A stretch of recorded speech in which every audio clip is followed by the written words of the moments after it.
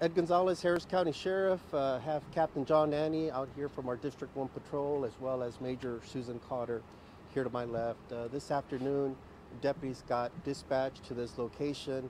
The preliminary information that we have right now is that we have 2 deceased people inside the residence. Appear to be Hispanic. One is an adult female and believed to be her daughter of, we believe, 6 years old.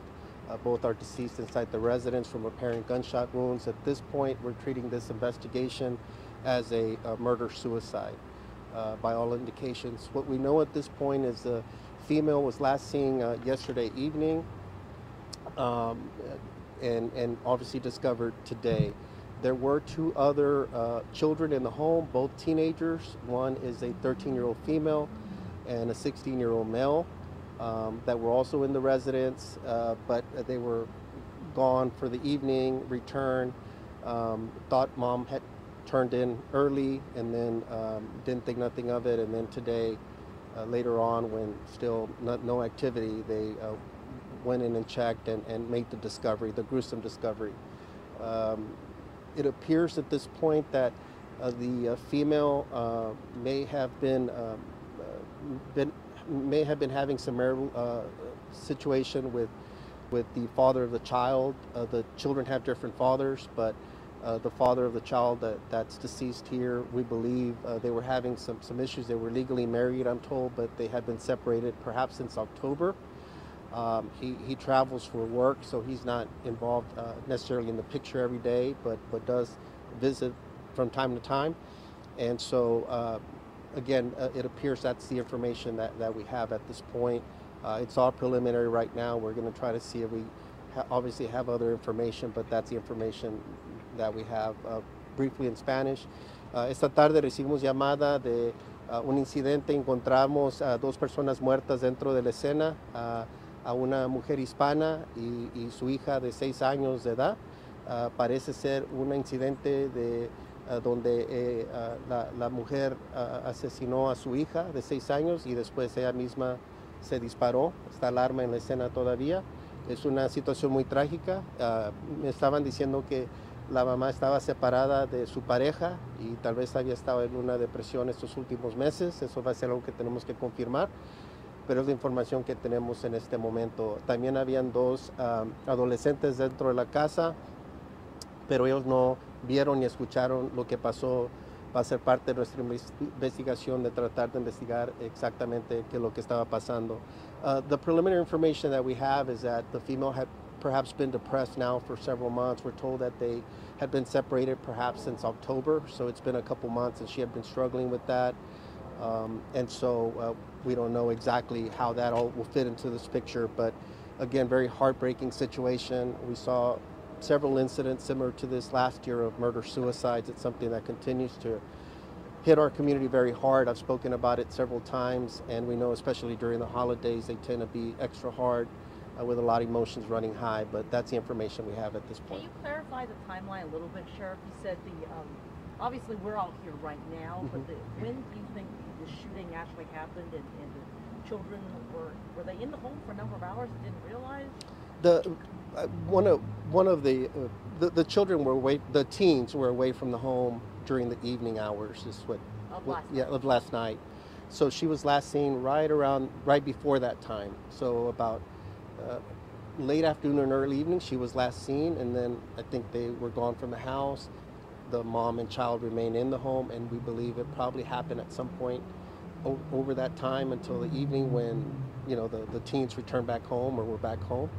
And then nothing else was heard again until this morning or later on earlier this afternoon.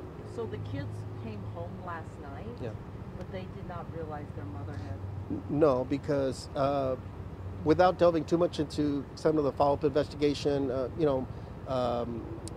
they believe that mom was just asleep and had turned in earlier, and again had been going through a hard time lately, and so they just thought mom's resting and we'll check in later. I just want to clear. So it's not like she shot her child herself.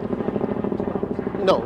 We believe it happened overnight, and then when they finally thought, let me check, because it's been too long now that we haven't heard any activity, is when when they made the gruesome discovery. Has there been any recent calls to service to this address or any disturbances from neighbors or any reports that you're aware of at this time? Part of our follow-up investigation will be to canvass with neighbors to see if something was perhaps missed, but the only indication we have is there was one previous call for service at this location. I believe it's a rental home that this family is in right now, but that it was just maybe due to child custody type issues, when again it's not uncommon during a separation. We don't know if it's related to the father of the young girl. We believe other fathers were involved as well with the teens, unrelated to the 6-year-old. But it was just more of a civil type matter of just custody things. It didn't escalate to anything physical. How long ago was that? I'm not sure. I just know there was one previous call. Is the father of the little girl here? Not here. The child of the 6-year-old is travels for work and is gone quite a bit. So the child of the father is not here at the location right now. Ahora sí, se me explica rapidito en español que está con el tío. ¿Cuándo exactamente ella se habría quitado la vida, pero antes de haber matado a su bebé? Pensamos que pasó anoche, pero eso va a ser parte de la investigación forénsica para determinar exactamente como más o menos a qué hora. Sabemos que la última vez que la vieron fue ayer por la tarde, tal vez como a las 5 p.m. más o menos, y después ya no supieron nada de ella hasta hoy en la tarde. Entonces pensamos que es probable que pasó anoche. Hay dos más adolescentes que viven aquí en la casa que durmieron aquí y no reportaron haber escuchado nada. Entonces, eso va a ser parte de nuestra investigación. En este momento, la policía, ustedes no captan a ningún sospechoso. No parece ser en este momento que todo pasó ahí en el mismo cuarto. Está la arma presente y parece ser que ella mató a su niña de 6 años y después se suicidó ella también a sí misma. Entonces va a ser algo que va a ser parte de nuestra investigación. Siempre hicimos que esto es preliminario hasta que podemos confirmar. And just a tragic situation all around. I think the 6-year-old had just celebrated a birthday this December. So it's just very sad to see some of those remnants still in the home of that recent birthday. And obviously the holidays just occurred, so our heart goes out to the family, the surviving members, the teens that have to grapple with this, and just the extended family as well that are learning about what happened here. So very heartbreaking and tragic situation. And we hope that, just to continue to raise awareness as we go forward and continue to send the message of just, seeking help.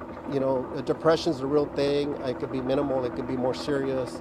It could be caused by a lot of things, and we always want to remind our people to seek resources, seek information. It's just very tragic what happened here. I know you said the father isn't here right now, but has he been notified of what happened? To my knowledge, according to investigators, he has not yet been notified. He's kind of works different jobs throughout, and it's kind of hard to kind of pinpoint him and stuff like that. But that's something that they're going to try to do.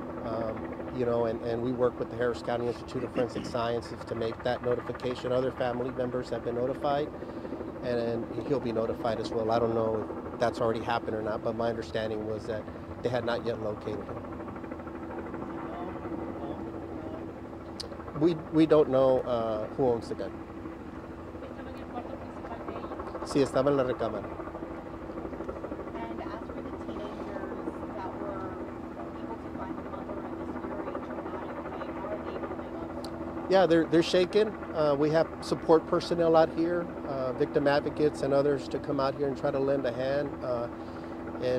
We try to do this with these type of situations, not only for them, but for our first responders as well that see this day in and day out as well. It could be very, traumatic, and so it's very difficult to see this type of scene. And having seen it and done it for many years, it never gets easy. It's something that hits home, especially when young kids are involved.